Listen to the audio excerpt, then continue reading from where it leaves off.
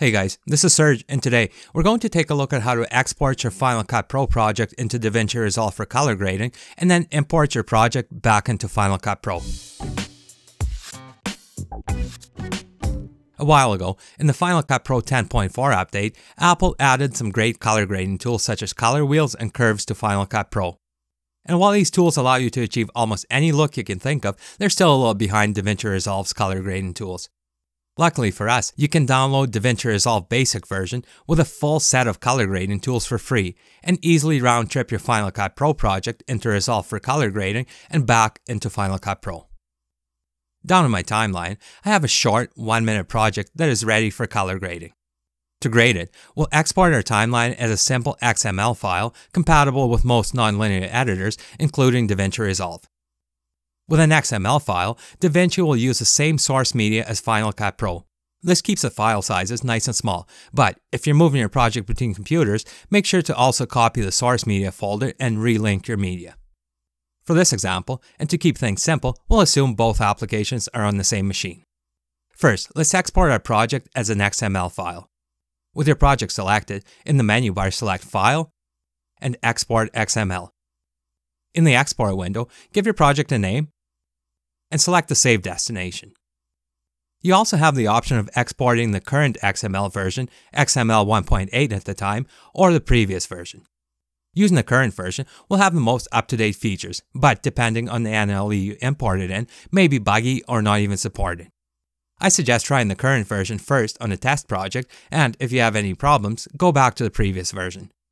So, select the current XML 1.8 version and hit save.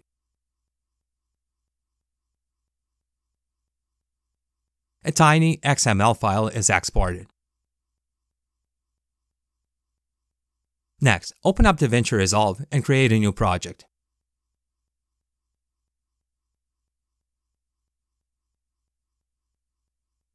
To import your Final Cut Pro XML file, select File, Import Timeline, and import AAF EDL XML. Select your XML file and click Open. In the import window, make sure the automatically set project settings and automatically import source clips into media pool are selected. Also, if you applied any base color corrections using the color board in Final Cut Pro and you want them transferred to Resolve, make sure the Use Color Information checkbox is selected. Keep in mind, only adjustments made using the color board will transfer over into Resolve. Any adjustments made using color wheels or curves or any secondary color corrections will not transfer over. Click OK. Your XML file will be imported into Resolve as a very familiar looking timeline with all your video, audio, and effects as separate clips, just like in Final Cut Pro. And since we're referencing the same media, you can even make adjustments to your timeline in here, but I'm not going to get into that in this video. For now, I'll open the color grading window and color grade my project.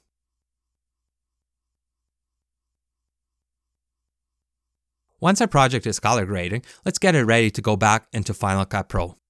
First thing we need to do is render out our color grader project. Click the Deliver button in Resolve, and in the render settings, choose the Final Cut Pro 10 preset.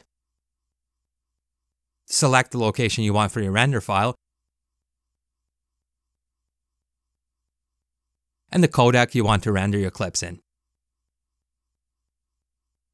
Add your project to the render queue, and click the Start Render button to render out your project and export your video files along with an XML timeline file. Now, to import this XML timeline back into Final Cut Pro, select the library you want your project in, and from the menu bar select File, Import, and XML. Navigate to the folder you rendered your media into and select the XML file created by Resolve. Click the Import button.